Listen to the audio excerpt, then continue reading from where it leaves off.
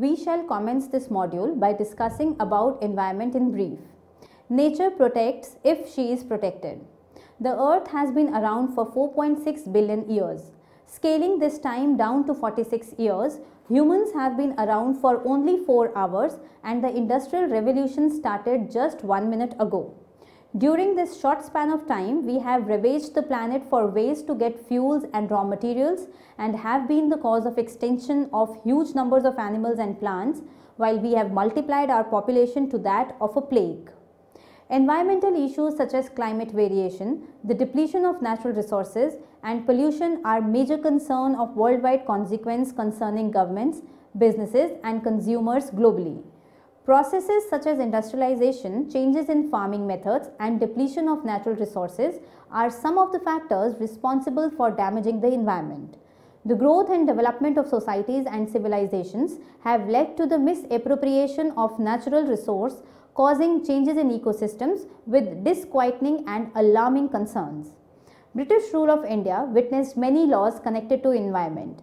Amongst the earlier ones were Shore Nuisance, Bombay and Colaba Act of 1853 and the Oriental Gas Company Act of 1857. The Indian Penal Code of 1860 levied a fine on everyone who deliberately ravages the water of any public spring or reservoir.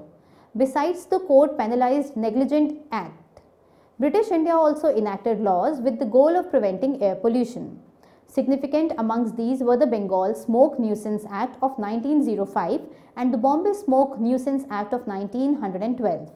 Whilst the effect of these laws was not noteworthy, British enacted legislations laid down the foundation for the growth of environmental regulations in India.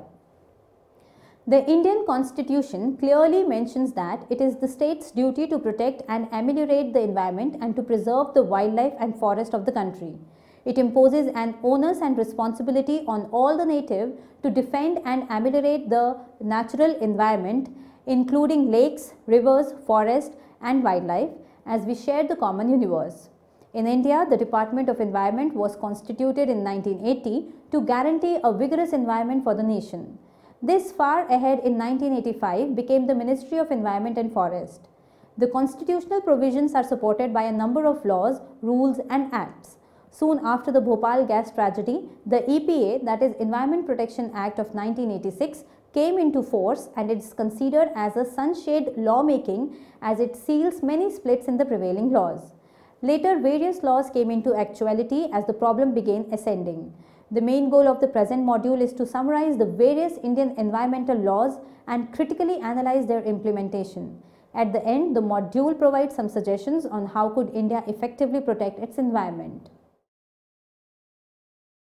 After studying this module, you shall be able to know about the various Indian environmental laws enacted till date, critically analyze these laws, comprehend about some startling facts about the environment, know about some major issues which engender environment degradation, know about various methods through which our environment can be protected, gather some knowledge about the recent development made in this field by the Indian government.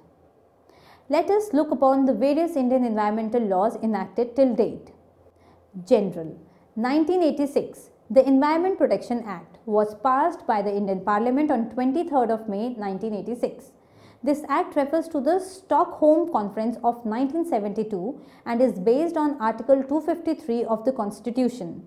By virtue of this act, the Union government has armed itself with considerable powers deemed essential to avert, control and prevent environmental pollution. These powers include coordination of activities by states, planning and implementation of nationwide environmental programs, laying down environmental quality standards, particularly those governing emissions or discharge of environmental pollutants, setting restrictions on the location of industries, etc. The powers provided in the Act are indeed comprehensive. The coverage includes handling of hazardous substances, prevention of environmental accidents, collaborating environmental research, inspection of polluting industrial units, establishment of pollution control laboratories, dissemination of information, etc. 1986. The Environment Protection Rules lays down procedures for establishing standards of emission and discharge of environmental pollutants. 1989. The objective of hazardous waste management and handling rules is to manage the emission collection, import, treatment, storage and handling of hazardous waste. 1989. The manufacture, storage and import of hazardous rules describes the terms used in this context and set up a power to examine once a year the industrial doings associated with harmful chemicals and inaccessible storage accommodations. 1989. The production, consumption, export, import and storage of unsafe microorganism or genetically caused organism or cells rules were familiarized with an opinion to defend the environment, wildlife and health in association with the application of genetic factor technology and microorganism.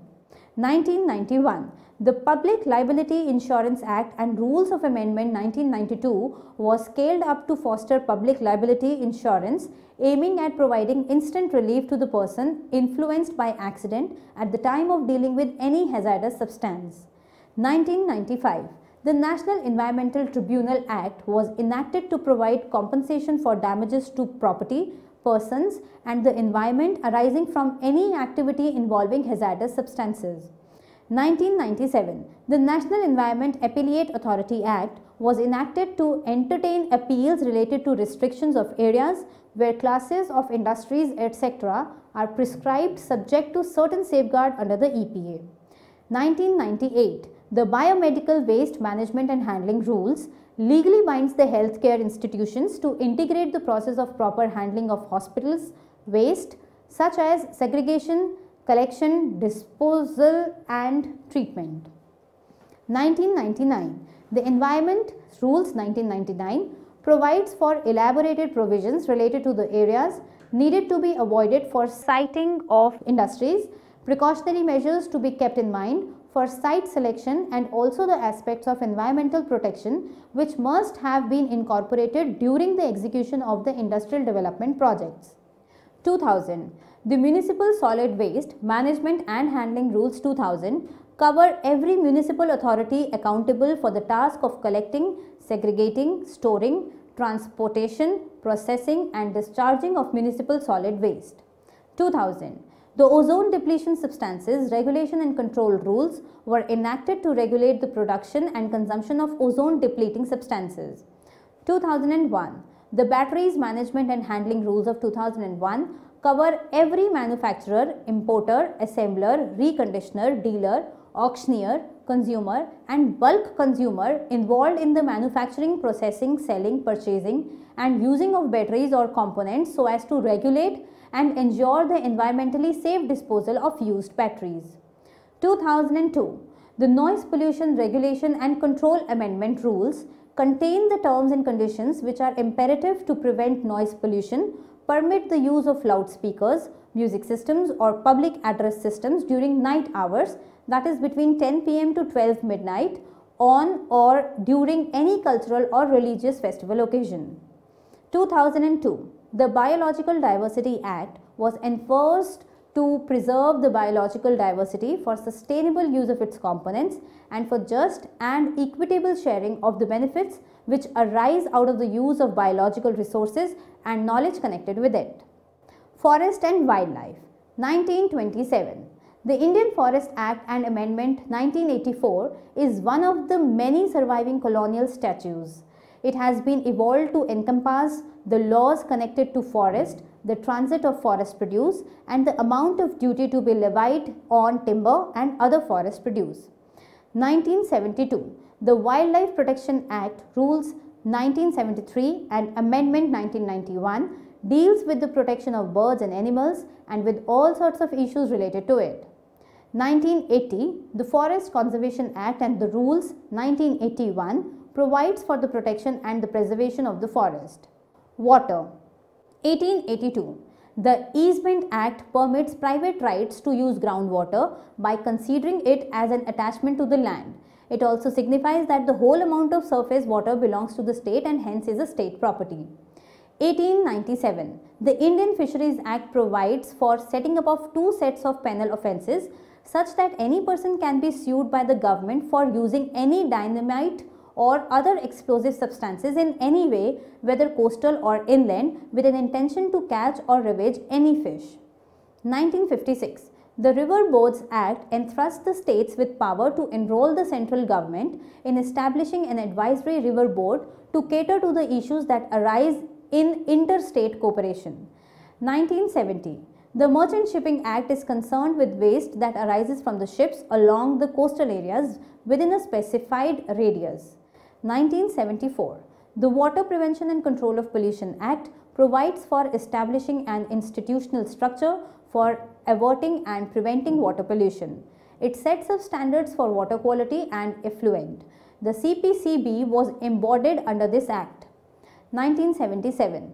The Water Prevention and Control of Pollution (Cess) Act provides for the levy and collection of fees or cess on the industries and local authorities consuming water. 1978. The Water Prevention and Control of Pollution (Cess) rules establishes the standard definitions and provides for the kind of meters that the consumers of water is required to affix. It also indicates the location at which these meters should be affixed. 1991. The Coastal Regulation Zone Notification regulates various types of activities including construction. It provides some protection to the backwaters and estuaries. Air. 1948. The Factories Act and Amendment in 1987 was the first act to show concern for the working condition and working environment of the workers. The amendment of 1987 has strengthened its environmental focus and broadened its application to perilous processes. 1981. The Air Prevention and Control of Pollution Act provides for the monitoring and prevention of air pollution. It empowers the CPCB to execute this act. 1982. The Air Prevention and Control of Pollution rules concerns the processes of the meeting of the boards and the powers given to them. 1982. The Atomic Energy Act deals with the radioactive waste. 1987. The Air Prevention and Control of Pollution Amendment Act entrusts the Central and State Pollution Control Board with the power to tackle with grave emergencies of air pollution. 1988. The Motor Vehicle Act mentions that all hazardous waste needs to be properly packaged, labelled and transported. Let us now understand how has India performed in protecting its environment. Implementation of the laws which we discussed earlier. India's population has almost crossed 1.3 billion. Although it accounts for only 2.4% of the total world landmass, it sustains around 17% of the world population. Upsurge in the density of population is a matter of great concern as it puts enormous pressures on our natural resources and adversely affect the quality of life. India has been ranked at an abysmal 155th position in the global list of countries on the performance in high priority environmental issues. The 2014 Environmental Performance Index has ranked 178 countries in total. Among these countries, India is placed at the 155th position with an index score of 31.23 points. India rank is much below to that of the BRICS peers. Among the BRICS countries, South Africa was placed at the 72 rank with an index score of 53.51, followed by Russia, which has gained 73rd rank with 53.45 points, followed by Brazil, which was ranked 77th with 52.97 points, and China, which gained 118th rank, that is 118th rank with 43 points. Besides, India has fared poorly compared to the neighbouring countries like Nepal and Pakistan, which are ranked 139th and 148th respectively. The overall list is topped by Switzerland, followed by Luxembourg, Australia, Singapore and Czech Republic. In India, we have a number of legislations for the preservation of environment, but the laws are just for ornamental purposes. There is no proper execution of these laws. The legislature was quick enough to enact the laws regulating most aspects of industrial and developmental activities, but was very conscious to sanction enforcement budgets or require effective implementation across the country. 80s and 90s witnessed totally new legislations which led to the creation of new enforcement agencies and strengthening of the old ones. Some expert bodies were asked to perform specific tasks like Environment Impact Assessment Regulation of 1994 was generated. In response to the suggestions of Apex Court, Union Government has established National Coastal Management Authority and corresponding state agencies. Further, the past agencies have seen an increment in the budget and staff of the Central Pollution Control Board and State Pollution Control Board charged with implementing the Water and Air Acts. Despite these initiatives, the quality of urban and rural environment continues to decline.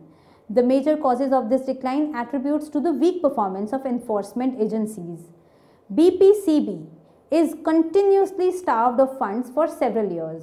The government stopped funding and restricted expenditure to only a third of the total requirement. SC in Indian Council for Enviro-Legal Action, 5, Union of India said, if the mere enactment of the laws relating to preservation of environment was to ensure a clean and pollution-free environment, then India would perhaps be the least polluted country in the world, but this is not so. There are more than 200 centers and state statutes which have some direct or indirect connection with the environment protection. The enactment of these regulations has unfortunately not resulted in environmental degradation, which on the contrary has seen an increment over the years. Let us now discuss some facts about the environment. First, pollution is one of the prominent killers which affects more than 100 million people worldwide. It is comparable to fatal diseases like malaria and HIV. Next, according to a new ranking released recently, India is the 7th most environmentally hazardous country in the world. Next, Vapi in Gujarat and Sukinda in Orissa are amongst the world's top 10 most polluted places according to a New York-based non-for-profit group. Next, as many as 51 Indian cities have been cited as having extremely high air pollution. Patna, Lucknow, Faridabad, Raipur and Ahmedabad top the list. Next, China is the world's largest carbon dioxide emitting country. United States is at number 2. Next, almost 80% of the total urban waste that is generated in India is dumped in the river Ganga. Next, there are around 500 million cars in the world as of now, and by 2030, this number will rise to 1 billion. This means that the level of air pollution will surge by around 200%.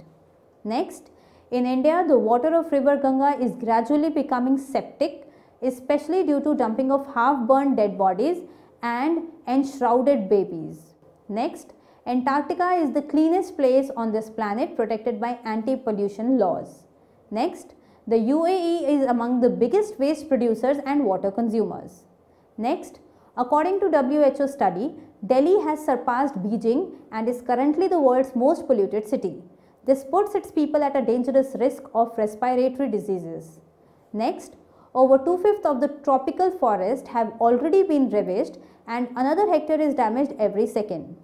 Next, while the US accounts for only 5% of the world's population, they produce 72% of all hazardous waste and consume 33% of world's total paper consumption. The US is responsible for almost 26% of world's total energy consumption. It's high time we become the change we want to see and combat these disquieting problems to eradicate these disturbing statistics and facts that we see. Moving on to discuss the role of Indian judiciary in protecting the environment. Since about the late 1980s, the Apex Court of India has been proactively engaged in India's environmental issues. The executive and the legislative branches of government plans, implement and address environmental issues in most of the countries. The Indian experience is different. The Supreme Court of India has been engaged in decoding and initiating amendments in the environmental jurisprudence directly. The court has evolved new regulations to preserve the environment, pondered over environmental laws, created new organizations and structures, and conferred additional powers on the existing ones through a network of directions and judgments. Devices such as public interest litigation, that is PIL, have been significantly relied upon to resolve environmental problems. Next, we shall understand the major causes of environmental degradation.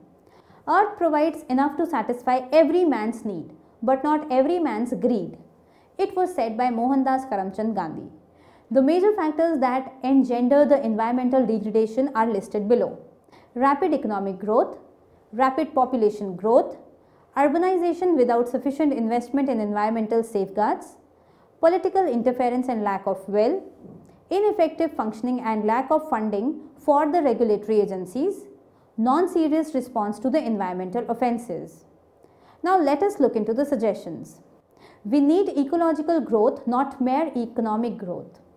Emerging economies such as India, Russia, China, Brazil and South Africa, they have all experienced modest improvement over the past decade, but at the same time they have paid an environmental price for this rapid growth. The major issues that need to be taken care of are: first, odd and even numbered car running system. One of the best methods to diminish the air and the noise pollution to a considerable extent is to allow the odd and even numbered cars to run on alternate days of week. For example, on Mondays there will be only odd numbered cars on the roads, and on the Tuesdays only even number car would be allowed to run. Second, burden of proof. There is a need to amend the various laws to place the onus of proving the case on the accused rather than on the prosecutor. Third, quick resolution to the environmental disputes. Fourth, one uniform code to tackle with all environmental problems. Fifth, incentives for controlling pollution. Now we will summarize what we have discussed in this module. As you read this, 1.5 acres of forest is being cut down. That's correct. 1.5 acres of forest is cut down every second. Man has been interested in nature since time immemorial, but today he thinks himself to be the master of nature.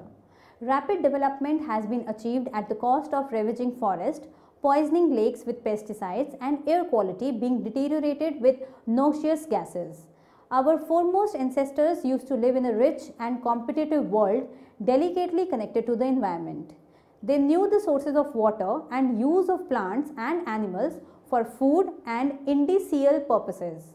But the hunters and gatherers exploited the environment to fulfill their requirements by felling trees, which has resulted into significant changes in grass and shrubs with the use of fire. However, they could not harm the environment to a great extent because of their low population, nomadic ways of life and primitive technology. The domestication of animals and plants gave impetus to agricultural technology. The human population on earth has grown as much in the last 50 years as in the past 4 million years. Though we have rich traditions and culture of living in peace and harmony with nature, but with industrialization we have become indifferent towards nature. Previously, no laws existed for the preservation of environment in this country other than some indirect laws, as the people of our country used to love and respect their fellow organisms. But in the new scenario, as growth and pollution went hand in hand, man began using the natural resources so carelessly that it became quite necessary to conserve these resources. Otherwise, there would not be any resources left for the future generations to come. Keeping this in mind, laws are enacted for the preservation of environment, which were quite inactive till mid-80s, but later as our government became more vigilant towards this issue, so it started incorporating new laws, rules and regulations to save the environment. At present, there are above 200 legislations which directly or indirectly relate to the environment. But with the increase in legislations, the environment has kept on degrading. Many legislations were enacted, but they were not executed properly as they had some intrinsic defects in them which were hindering in proper execution of these laws. Weak performance of enforcement agencies further extended this problem. In order to conserve our environment, judiciary and legislature must detect these defects so that these laws can be implemented properly. Rather than making so many legislation, they should make one common code which should encompass in it all the issues dealing with environment. And also there should be one single forum which should deal with all the problems related to environment, and these codes should be easily accessible, well equipped with scientific knowledge, well aware of environmental jurisprudence and efficient enough to punish polluters accordingly. It therefore is very humbly suggested that there should be one common code developed and environmental code should be established in every constituency consisting of judicial members assisted by a statutory panel of environmental experts attached to these codes. This forum should also welcome new ideas and suggestions which could help government in saving our natural resources. The air quality in Delhi has nose-dived in the recent past. As a result, Delhi government has introduced an environment tax on the commercial vehicles that enter the Delhi territory. More steps need to be taken in this direction.